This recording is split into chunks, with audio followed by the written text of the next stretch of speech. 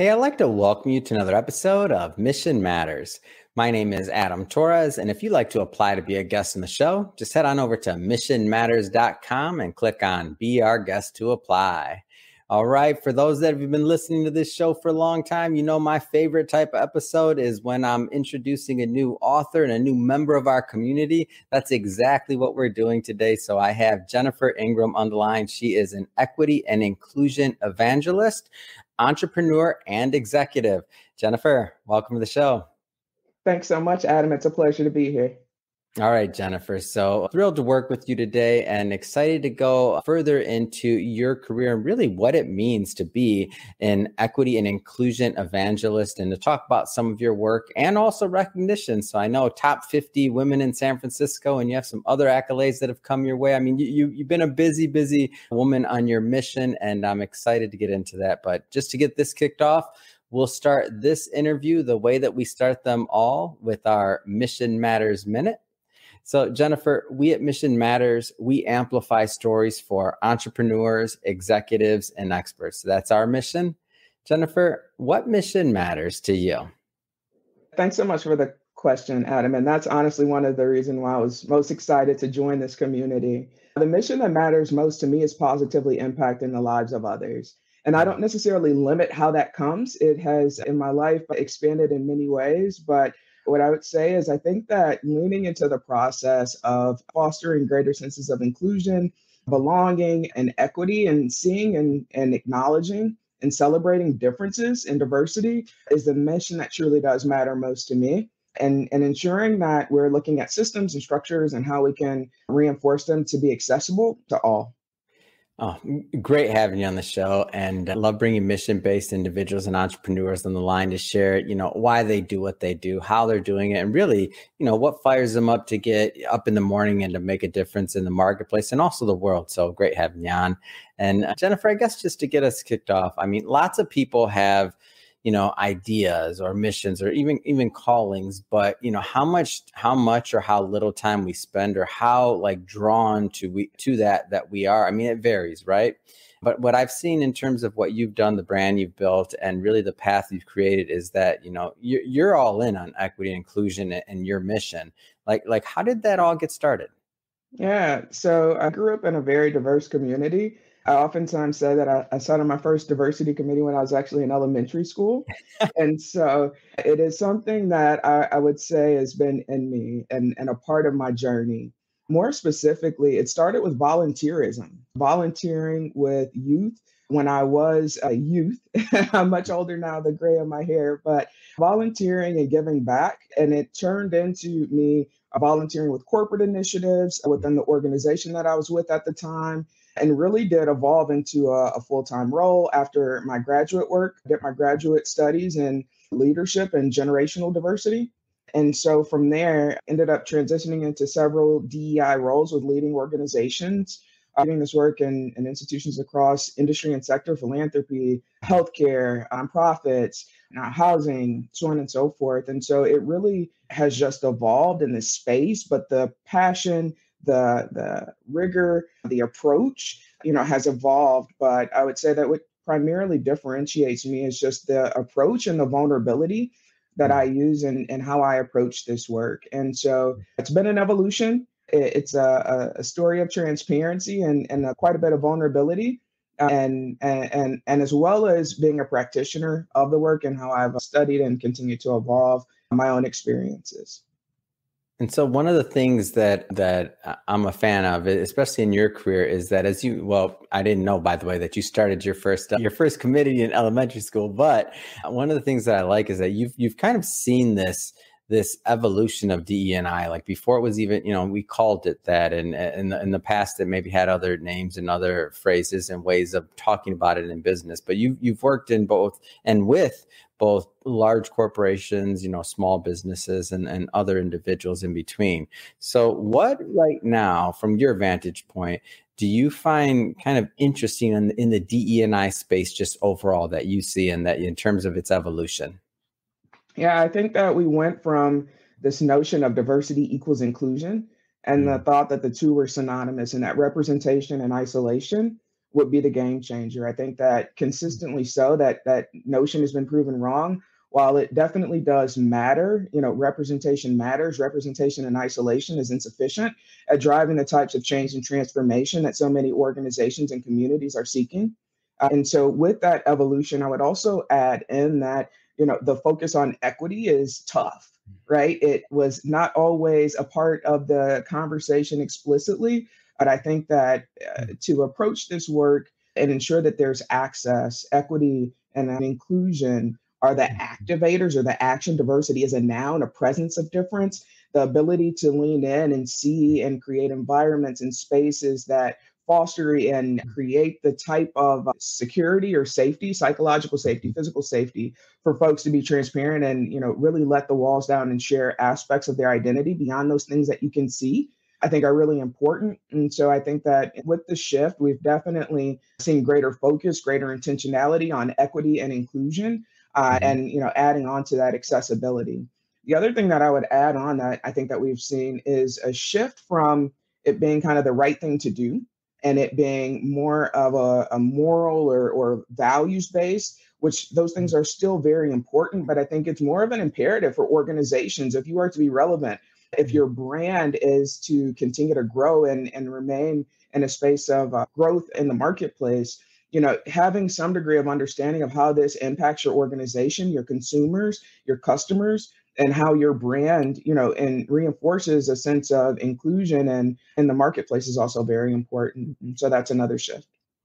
So I want to build this out a little bit. So some of the things you said and maybe take it a layer deeper, because I know there will be individuals that watch this or be executives of companies and small business owners that maybe have wanted to bring more DE&I initiatives into their workplace, but they don't necessarily know how, or they're maybe not even necessarily aware of some of the phrases that you mentioned. So for example, you mentioned that it started with diversity, but there was some isolation there. Maybe let's start with that concept and kind of unpack that for a moment, if you will.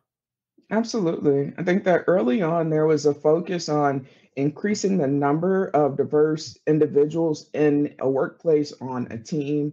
And that We could were like run checking again. boxes, right? So we're saying, okay, we have this type of person, we have that type of person. Okay, we did our job. Am I understanding that right? Exactly. Okay. Yep. So checking boxes, and often it fell along the lines of gender and race, Mm, ethnicity.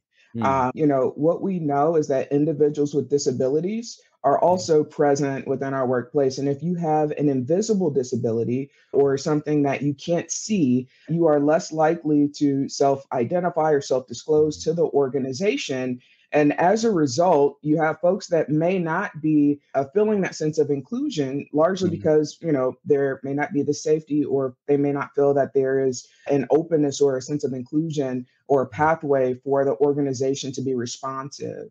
Yeah. Another aspect is, again, beyond the things that you can visually see, it has reinforced a sense of people not necessarily disclosing or even minimizing parts Mm, of themselves as a way to fit in, as a way to, not be seen as different and not to rock the boat and not to be disruptive to, what some may consider the status quo due to, present conditions, historical conditions, and or experiences, lived experiences, professional experiences mm, in the workplace. And, perhaps having had a negative experience or having someone conveyed an experience that was less than positive when they did share.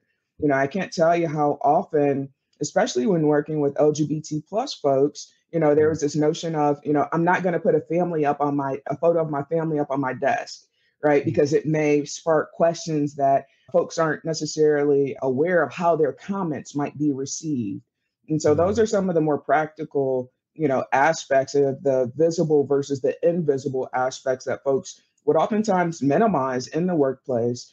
I mean, just to share a story, I think that part of what fuels my passion in this work was witnessing, people in my family, that I was very close to, not being out, being very afraid of, be it retaliation or discrimination on the basis of race and gender, which were the things that they could see, especially in, fields such as technology, let alone sexual orientation and the ways that, that added layer of identity or complexity to identity that deviates from, what we know to be norms, impacted their experience. And so, from a very young age, I witnessed that. I witnessed, folks that I love not being able to fully be authentic and be themselves, largely from a space of, fear of inclusion and fear of, how it could limit their trajectory. And so I think those are aspects that definitely have, no pun intended, calibrated my lens from Yeah. a very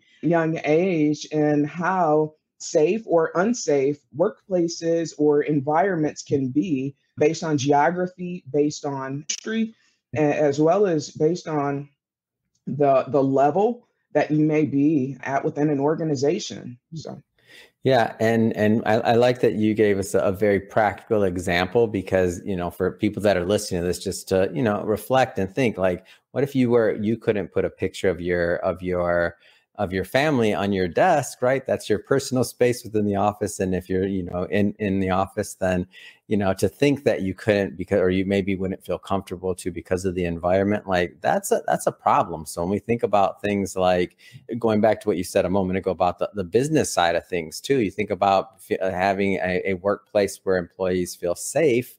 You think about how to cut down turnover, all these other things, increase job satisfaction. I mean, after the pandemic, I would argue we all maybe took a step back and had a little bit more of a thought about how we spend our days and how we spend our time. And so this discussion, in my opinion, is really important, because this is all part of it.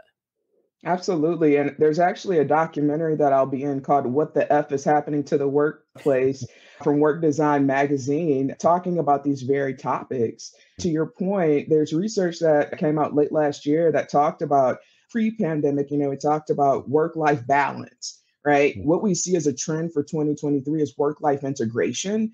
And how do we, remove some of those barriers and the lines that have, somewhat historically been in place to segment the two and bring more of ourselves to work each and every day. And not to go too deep into that space, but we also know that women and people of color are leaving the workplace at higher rates than others, in part because of not having access to the things that could create a more inclusive environment.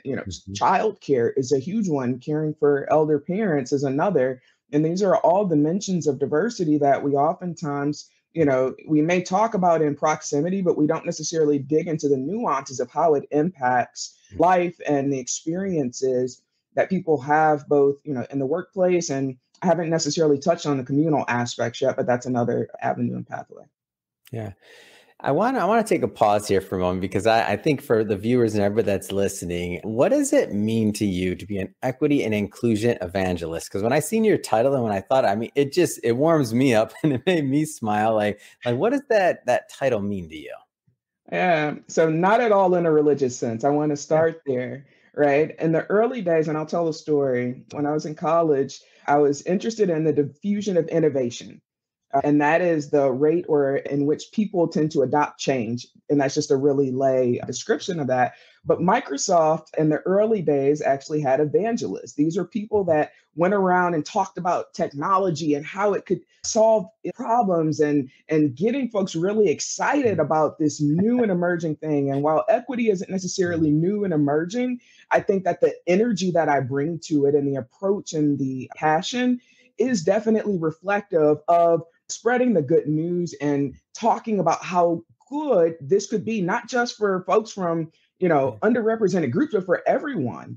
So I think the term evangelist is really one that spreads good news and really does promote and accelerate. And so to your earlier question regarding how has this work evolved, I think that equity is the newest kind of addition to the diversity and inclusion conversation. And so bringing energy and excitement to the thing that we know is essential to truly bring about a sense of inclusion, which is equity. So. Now, I think it's evolving quite a bit, but I don't think we're there quite yet. Like DE&I initiatives and the concepts. I mean, when they were first introduced, let's just say in business, at least as I remember, they were kind of looked at as these luxuries for these, large corporations only. That's the way at least I understood them at first. Now I feel like as the ideas spread, as we can, even track back, performance and growth of workplace and all, job satisfaction, all these other things, I feel like the market for that has, not saying broadened from the standpoint of there wasn't always a need, but it's broadened from the standpoint of now we're recognizing that there's more of a need, whether you're a small business, a mid-sized business, or whatever size business, of understanding that, hey, your most valuable resource is your employees. You better take care of them, right? Hmm. Yeah, absolutely. I totally agree. And I would also just add on to that, please, and also community and your customer base, right? So internal and external stakeholders, I think have a new expectation of Mm. organizations. And so, in consulting, I work with organizations across industry and sector. Small organizations, nonprofit organizations, for-profit institutions, ranging in size and scope. But I think that the common denominator here is that it's essential to being responsive to what's happening in the world and having a lens and a sense of understanding around how you can continue to your brand and your organization's reputation in a way that really does align with the needs of people. And I put people just at the center of each and everything. In that, I think we've gotten away from human-centered design and approaches, but I think that what we are seeing is a return back, even in the face of AI. That's another conversation for another day. But I think that putting people at the center, reinforces a sense of necessity to have a focus on the things that are impacting people, the experiences that they're having, walking down the street every day, walking Yeah. in and out of the supermarkets, the fears, the concerns, the celebrations, the pride, the identity, all of the things that come together, and really being able to have a lens and a view on that and connecting the internal and external stakeholders, realizing that, in many respects, they are synonymous with one another. The last point, Adam, that, I'll just add to this is also looking at what is happening. And so with inflation and the various impacts of the economic impacts of COVID and other things, I think that many organizations that in 2020 we saw almost a 43% increase in organizations creating DEI roles. And while I can't say that it is not surprising, but we're Mhm. also seeing the number of positions and the focus and the positioning of those positions decline. There have been several articles that have come out recently just reinforcing that this isn't the space that organizations should roll back. Instead, they should remain steadfast in the commitment and in the journey and what that looks like. I think that some things you can start a new product line and you can Yeah. discontinue it.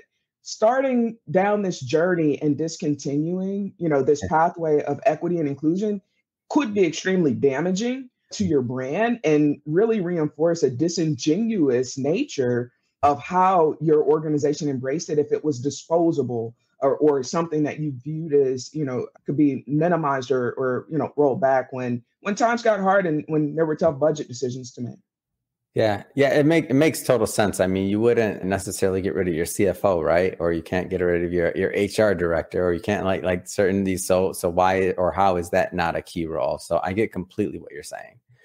So one of the things, Jennifer, that I like to do on this show is I like to give, some actionable tips. As I mentioned before, a lot of business owners, entrepreneurs, executives will watch this now and in the future.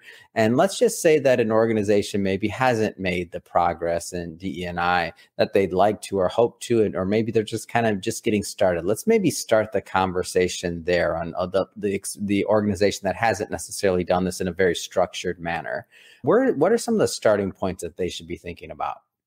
Yeah, I oftentimes like to, reinforce that there's a top down and a bottom up approach that happens Mm. almost synonymously.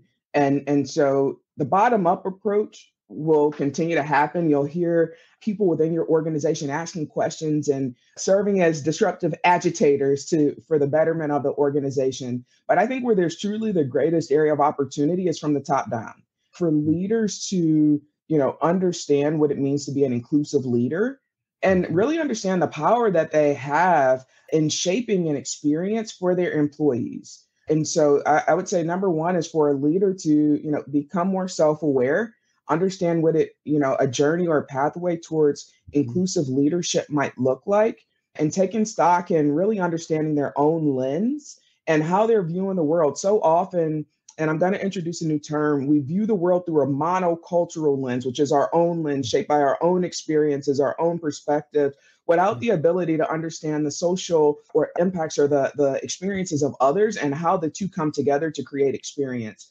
And so the more leaders can become self-aware and understand their lens and themselves in relationship to others, I think is a first step. The second is to, ask for candid feedback and assess, how you're showing up.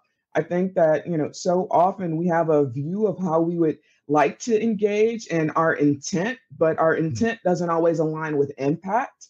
And so look at, how you can strengthen and develop trusting relationships with those that are on teams, with those that report to you, and especially with those that are from underrepresented groups. When we think about how we oftentimes approach data or look at organizational metrics, especially things like engagement metrics or attrition, we look at those numbers in aggregate. Request that your data team start to disaggregate your measures to truly understand and assess where folks might be having a different experience based on their identity. And as you start to see where there are gaps in that experience, ask follow-on questions, but also, understand that you may not get the answers that you are seeking. And so I would also say engaging with the sense of humility as you're having those conversations. But, many organizations are data informed or data driven. But as you look to, make those steps, I think it's the qualitative and the quantitative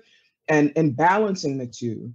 Historically, we've had an over reliance on quantitative data, but not minimizing or discounting that qualitative or the direct responses and feedback from individuals. Yeah. I want to circle back to that term to make sure I have it right, because that is a new one for me. So monocultural lens, is that what you said? Yeah. So one culture, so one for example, culture. So for example, if let's say that if somebody went to, high school, everybody looked the same, college, everybody looked the same. Now you look at the board of advisors and everybody looks the same, then you kind of don't have another view than maybe what you grew up with or who you've been around. Am I understanding that correctly? I just want to make sure to get that right. Yeah, absolutely. Okay. I'm adding that one. I knew you were going to teach me something today. You always teach me something every time we talk, but I knew you'd come with it. So thank you. I want to take another side of this. I love all the tips you gave, by the way, the advice, everything. I want to get a little bit more on the side of things for, let's just say you're an organization who maybe feels that you're doing pretty good and you're thinking you could still be doing better. Maybe you have the role, maybe you have the position, maybe you've been, making improvements, but you're not necessarily don't feel that you're, kind of ahead of the trend or where you want to be. What should they be thinking about when they're kind of self-reflecting on this? Yeah, I would say that, a profile of a leading edge organization has a few things in place. If you have a DEI role, I think that understanding where that role is situated within your organization really does either serve as an accelerant or a limiting factor. And so if your role, I would say a leading edge organization has a head of DEI that reports directly to the CEO. If you're in HR, you tend to be more limited on human capital or talent related topics versus a broader view of really integrating it into the operations of the organization. Thinking about the level of priority of this work, again, having it at a higher level or a direct line to the CEO just really does reinforce the decisions that are being made from the top levels of the organization. I would also say, most organizations, be it nonprofit or for-profit, have a board of directors. If you're a leading edge organization, your board of directors are having conversations and are asking you guys tough questions about the progress and either the lack thereof or the supports or the things that are serving as barriers and making the types of progress. And they are holding the organization accountable from the very top levels. And again, they're looking beyond representation. They're asking for metrics beyond a diversity profile, they're also seeking out information and data that conveys a sense of inclusion or belonging or understanding the rates of attrition based on identity and where there could be gaps in experience. And another aspect that I think is extremely important for leading edge organizations is to also view the economic power they have. And so approaching, the this work through a lens of economic inclusion and looking at where they're spending, dollars. Are they spending dollars with small, diverse business enterprises, with veteran-owned businesses, with LGBT plus owned businesses, with diverse businesses? And so, also thinking about this in terms of, economic inclusion. And I said that was the last one, but there's one more. I would also say their corporate social responsibility, right? What is your broader impact in the community towards doing, good for society? And how are you leveraging your brand to, highlight or shine a light on where there are, areas of opportunity that connect to the work that you may do specifically? And how are you, influencing and encouraging others to join, the steps that, can be taken to look at broader systemic and structural changes, that we all know are necessary. Jennifer, I want to spend a little bit of time here today, and I say a little bit for everybody that's watching. This is intentional. We'll be bringing Jennifer back on the show for part 2 of this interview. So this is just part 1 of 2, and the next interview will be covering in depth Jennifer's contribution in the upcoming book that we're working on together. But keeping it high level for today, Jennifer, we don't want to spoil everything. We're a little bit of a teaser. What are some of the ideas that you hope to propose in the upcoming book? Yeah, I there are two that I think are extremely salient. One is how we're defining leadership, right? And who is a leader, and reinforcing, not just this level based on social status or hierarchy, but instead, what does it mean to be a leader? And then the second aspect of, the topics that I'll cover in the book is around authenticity.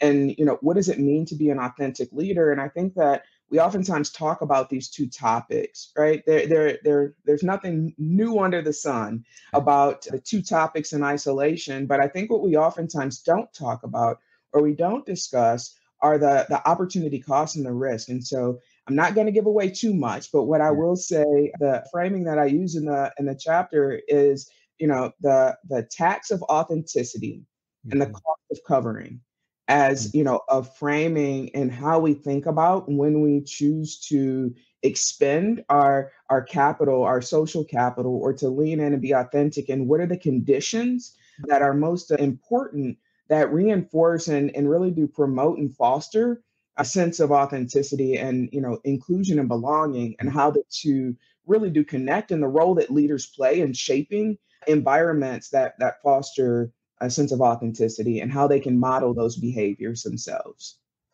All right, that's it. You probably gave away too much already. No, it's perfect. That's a teaser. Again, we'll be bringing Jennifer back on the show for part 2 of the interview when the book's live, and we'll do a full deep dive into her work. But Jennifer, I was not going to let you off the show without bringing up top 50 women in San Francisco. I know you're humble. I know in some of these things, but I have to toot the horn on that one. Like, how did all this come about? So someone actually kind of threw my name in the ring, and I was selected.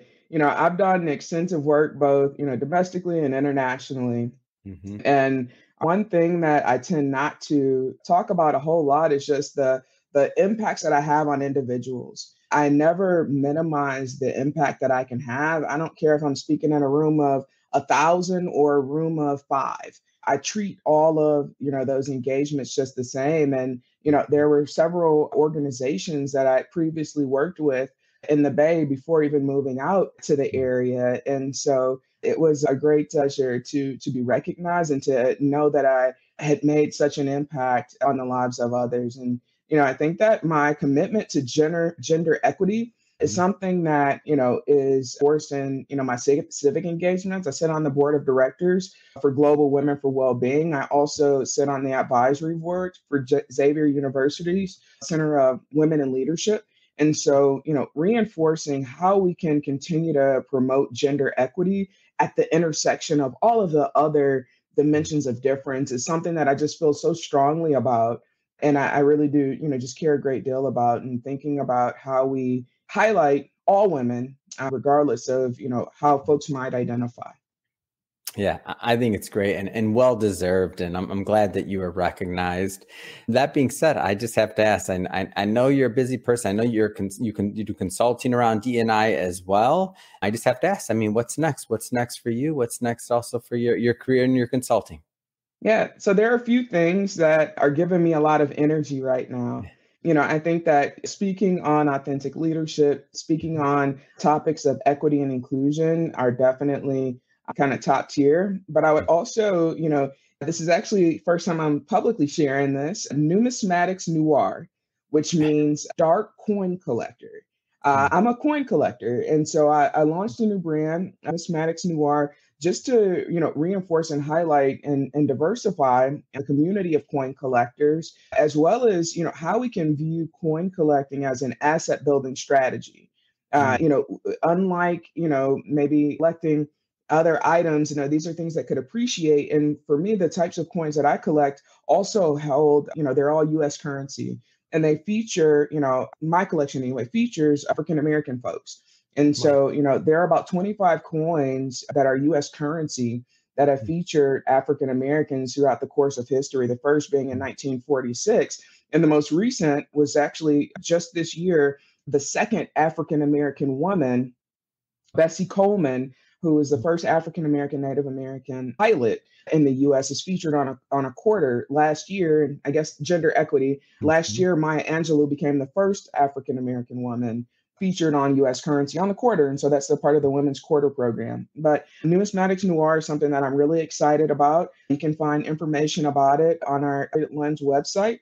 Additionally, I would just add that I'm really interested in continuing to support young leaders. And so, I'm a big fan of mentoring and really, equipping leaders with and when I say leaders, young folks are leaders as well, but helping them to see and understand the pathways that they're navigating. And so I'm also doing some work with some of my mentees just to continue to reinforce, what it looks like to continue to grow into the next generation of leaders. I think that's probably, more important than, my journey is those that are coming behind me. Yeah, big fan of paying it forward. And to know that you're a coin collector now as well, I knew you bring the knowledge for me, Jennifer. I knew you would, but I didn't know that. We've talked multiple times. I didn't know that. So this is interesting. And we'll probably talk offline about that one as well. But that being said, Jennifer, if somebody does want to continue to follow your journey, whether it's the mentorship, the consulting, that just in general, like how do people follow up and how do they connect? Yeah, so a few ways. You can always connect with me on LinkedIn if that is your preferred base. Jen Ingram, you'll see my face on the photo. I would also say that you can visit me at www.jeningram.me or jeningram.me on Instagram as well. Fantastic. And we'll put all that information in the show notes so that our audience can just click on the links and head right on over. And speaking of the audience, if this is your first time with Mission Matters or engaging in an episode or listening to the content, we're all about bringing on business owners, entrepreneurs, executives, and experts and having them share their mission, the reason behind their mission, really what we can all learn from it so that we can all learn and grow together. If that's the type of content that sounds interesting or fun or exciting to you, we welcome you. Hit that subscribe button because we have many more mission-based individuals coming up on the line and we don't want you to miss a thing. And Jennifer, really, it has been an absolute pleasure. I can't wait till the next time we get to do this when our book is live. Absolutely. I can't wait, Adam. Looking forward.